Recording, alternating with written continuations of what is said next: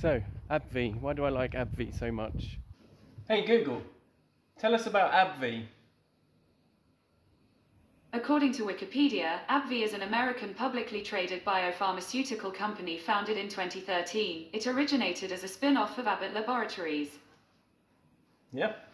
I think it's really probably because they're significantly undervalued. They have a trailing PE ratio of 22 approximately, and a forward PE ratio of 8. So yeah, you can see that there's potential there for the stock price to recover back to the mean, and you'd make gains that way. But I really feel AbbVie is all about the dividend and the potential for dividend growth. They've trailing dividend yield of 4.7%, forward dividend yield of more than 5%, 5.1%, something like that. So huge potential there, and yeah, that's why I like AbbVie. Oh, look, red telephone box. Don't see many of those these days. It's quite an old village, so you see lots of stuff like that. Yeah, so let's go and have a look at some of the financials for AbbVie.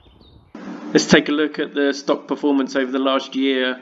So you can see that the stock price has reduced significantly over the last 12 months from the high of 105-ish back in May down to now trading around the low 80s, $83 mark.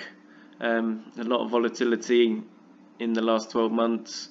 Let's go and have a look at the reasons behind that. So the source of this content is provided by the Motley Fool, and so AbbVie are a pharmaceutical company that manufactures a cancer drug called Humira. That is their top performing drug and what they're widely known for. They've faced some challenges, as you can see in this article, with biosimilars on the market in Europe, which essentially means that rival companies are producing similar drugs and in the European market. So AbbVie provided disappointing guidance in its Q4 update, primarily because of the decline in sales of its top-selling drug, which is unfortunate. However, AbbVie quickly pointed out that their business remains very strong overall.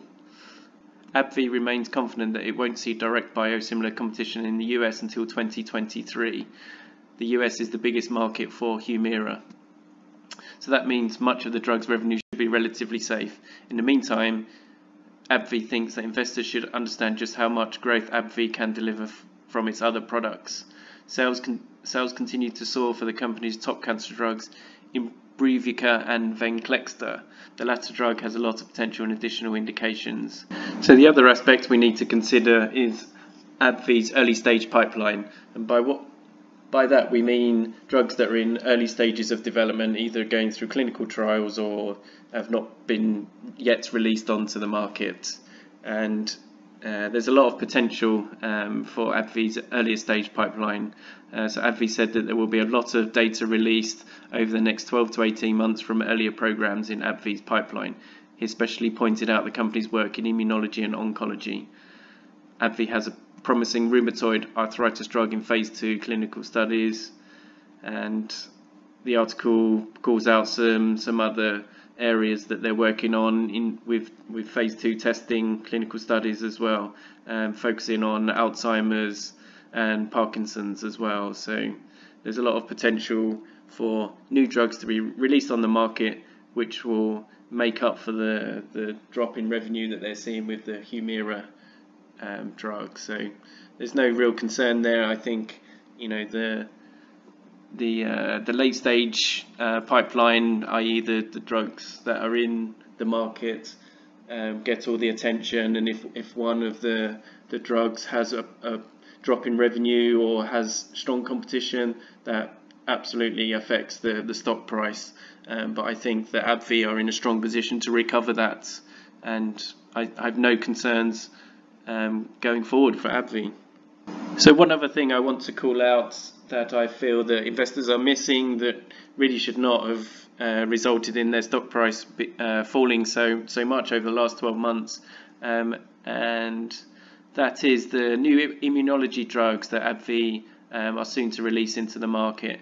So this one appears likely to win Food and Drug Administration approval in April, that's this month, for treating psoriasis, and this one shouldn't be too far behind. So these two candidates are both expected to be tremendous commercial successes, along with Imbruvica, Venclexta and Orilissa. These are just the names, the trade names of their drugs. They're key components of AbbVie's goal to generate 35 billion in non-Humira sales in 2025. So by comparison, AbbVie made 32.7 billion last year, with Humira accounting for more than 60% of its total.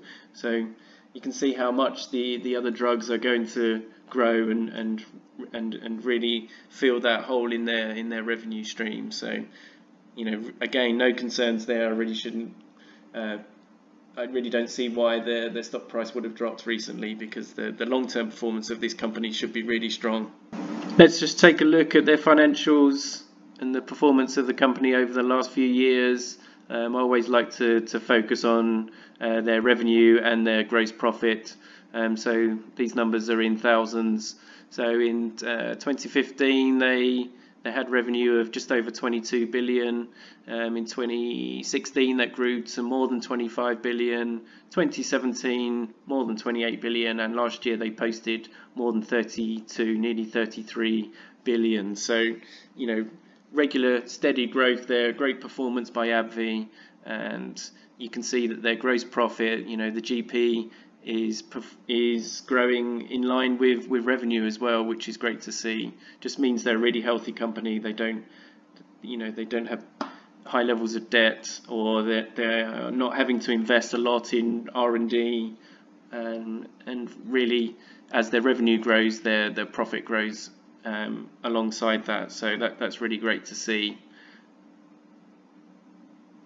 Let's just have a quick look at their balance sheet to look at their long-term debt. It's another thing I like to focus on. So here we go, you know, 1 billion, 6 billion, 2 billion is perfectly in line with a company of this size, with that's generating revenues of in the region of 32 billion. So, you know, no concerns there at all. It's perfectly in line with their performance. As I said in the intro, AbbVie are a really strong dividend growth company. That's the reason why a lot of us invest in AbbVie. They have strong performance, but the growth in the dividend is really impressive. So you can see they started out in 2013 with 4.7%, and over the last few years they have regularly increased the dividend, up to the last quarter paid out $1.07. That's a yield of 5.1%, which is, you know, it's superb.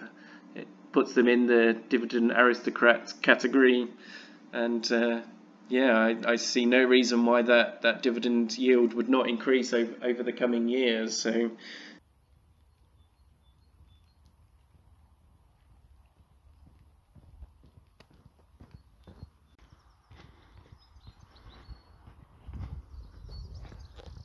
beautiful old cottage in a village close to where I live. Yeah, so anyway, AbbVie. Why do I like AbbVie? Well, you've just seen the huge potential for dividend growth.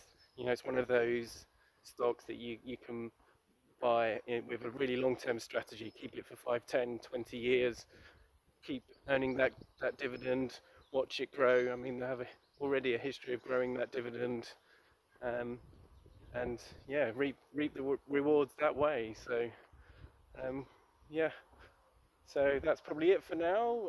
Hit the like button if you like this video. No smashing the like button or smashing the subscribe button. So yeah, like this video if you liked it. Subscribe to see the next one. And there's a car coming behind me that's just about to run me over. That's what happens when you film live. So there we have it. That's the end. Maybe see you next time, and hopefully see you next time. See you on the next video. I think it will probably be an app review. I'll probably do a better video of the Moneybox app. I think that's really popular at the moment, and I've just saved more than £500 on that app. So really good opportunity to improve the video from last time. So yeah, see you then. Like, subscribe. See ya.